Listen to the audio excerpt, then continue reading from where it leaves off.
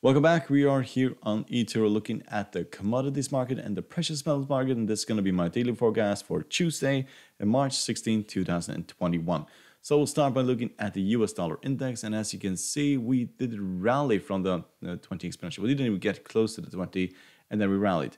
We did go all the way down up towards 91.97 and then broke down again.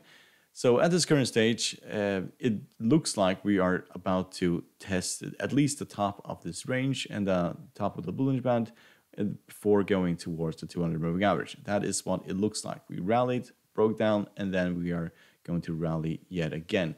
And that will basically create a lower high here and could send this above the 200 moving average given enough time.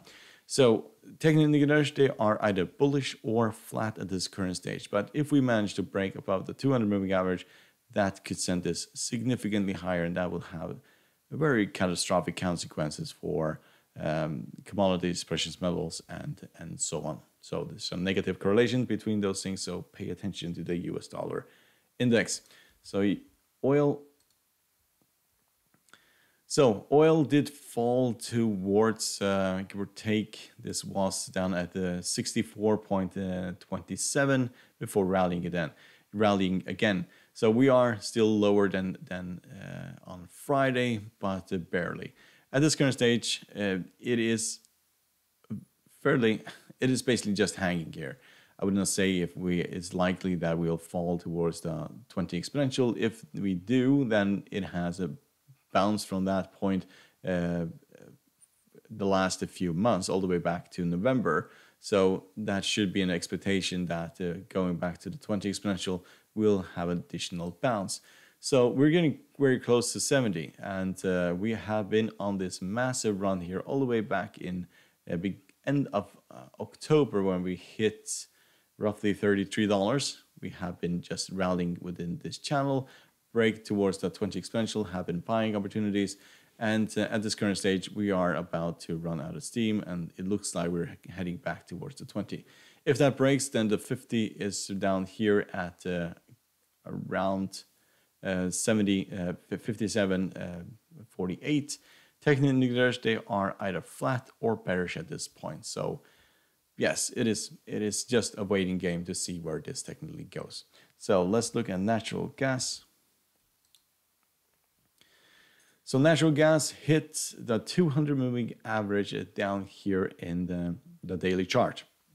So if you look at the weekly chart for natural gas, this could go even lower. So this could go towards the 50 moving average here in the daily chart, which is at 2.4. So that would actually mean that we'll break the 200 moving average here and head a little bit lower, actually significantly lower from here. But the weekly chart does not look really good for natural gas, but we have tested the 200 moving average in the daily chart in the past. We saw it down here when we gapped down and tested it, and then we rallied all the way to the top of the Bollinger Band. So it's going to be interesting to see, because we did break the 200 moving average and then rallied and ended right at the 200 moving average, trading at 2.517 at this current stage. Technical indicators are very bearish for natural gas, so rallies towards the 20 exponential or the 50, those will most likely be sold into. So let's look at copper. So copper still bouncing off the 20 exponential on in the middle of the Bollinger Band as well, the 20 moving average. Yes, there's not a lot to say about this. It is just continuing to rally at this current stage. It looks like it's going to test these previous highs here at the 4.2 before heading to the 4.3. A takeout of 4.3 will lead this to 4.5. Technical indicators are all rallying to the upside. There's still room here to the upside in the RSI. And so, yes, this just continues. Pullbacks towards the 20 continue to be bought into. So let's look at gold. Yes, so gold has made its move to the 20 exponential, and I just think that we're just going to see more of the same. We have seen this rally up towards 20, breakdown, rally, breakdown, and then just continue in this fashion. But break above the 20 exponential opens the door to the 50 at around 1806, but that would be a massive move to the upside. Just don't really see that happening at this current stage. We could stay around here for a while, but and could also break above the 20, but I think we'll roll over here and head back towards the downside to give or take 1675. If that breaks, then that opens the door to 1650 and then all the way down to 1600 and 1500. Technical indicators, they are fairly bullish at this point. We're still in a downtrend.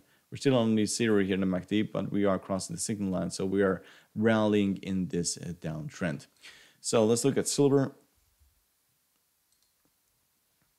So silver has rallied and up towards the 20 exponential, and last time we did that, we broke down quite heavily. So we'll see basically tomorrow what basically happens. If we manage to break above the 20 and the 50, that could open the door to the previous high zero at the top of the Bollinger Band of $28. However, if gold breaks down, then this will most likely follow. The support will most likely be found here at $24.8 and then all the way down towards the 200 moving average at $24.22. Technical indicators are either bearish or are slowly turning around for silver. So let's look at platinum. Yes, so platinum has rallied above the 20 moving average here in the middle of the Bollinger Band. Technical indicators, they are all turning around. So it looks like this was basically the bottom and we are now heading towards the top of the Bollinger Band.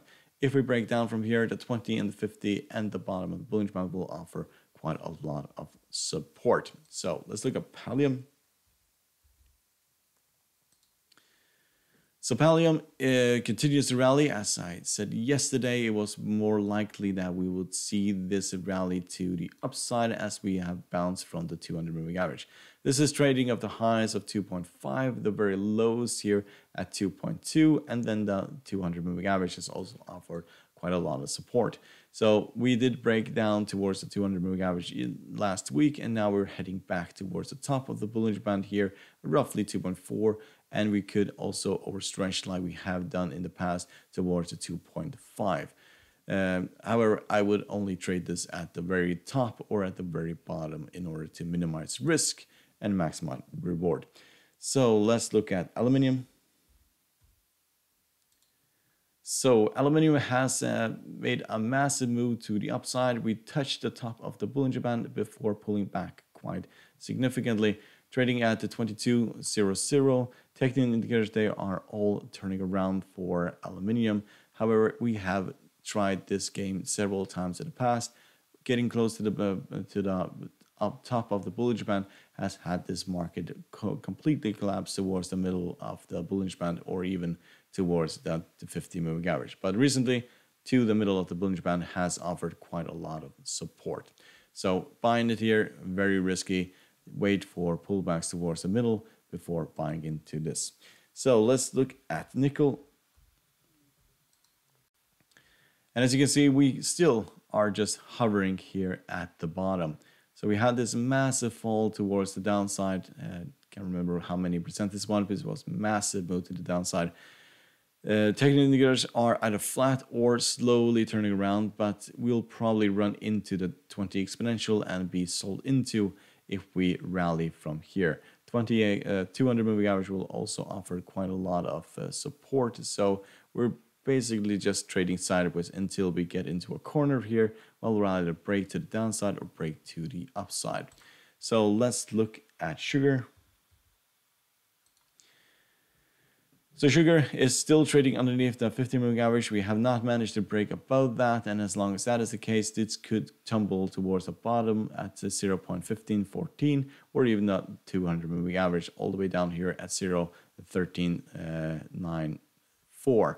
Technical indicators are either flat or bearish, so it does not look very good for sugar at this current stage. Break above the 50 and the 4 and the 20 exponential opens the door to the middle of the Bollinger Band at 0.1671. So let's look at cotton. So cotton did break down today and pull back a little bit. We're still trading on the 20 exponential. Technical indicators there are, well, basically all over the place. CCI is very bearish, RSI is bearish, stochastic is bullish, and the MACD is bearish at this current stage. So a break towards the 50 and a turnaround there, that is probably the where buyers will come in and push this to the upside. Break above below the 50 opens the door to 0.8, and break above the middle of the bullish band opens the door to the top here at 0.9366. So let's look at cocoa. So cocoa has broken down yet again, and I'll say this basically every single day while I do this analysis. We're trading at the top 2.8, a bottom here at 2.2, and then the middle of 2.6, and the bottom here in the middle of the 2.37. And right at the moment, we have been trading forever basically in this range. It has just been, well, basically untradeable. We were just been going sideways, and I couldn't be bothered trading this whatsoever. So let's look at wheat. So wheat did find support at the bottom of the Bollinger Band, and that is getting fairly interesting. This is also where we have previous found support. If we write it up like this, we have previous found support in this area. We can see how often we have ticked this price level and rallied. So it may well be that we'll rally from here towards the 20 or the 50, break above that, opens the door to these highs at 677. Technical indicators are still very bearish, like the MACD, stochastic, and the RSI, but the CCI is slowly turning around here. So getting past 0, heading towards 100 and positive, that should be a very good signal that we are going to the upside. Break below these levels here, that is a tidal wave all the way down towards the 200 moving average. So hope you find this helpful. You're welcome to support the channel by subscribing, hit the like button, bell button to see our news videos, and you're welcome to join us over at Patreon. The link is down below. Good luck and thank you very much.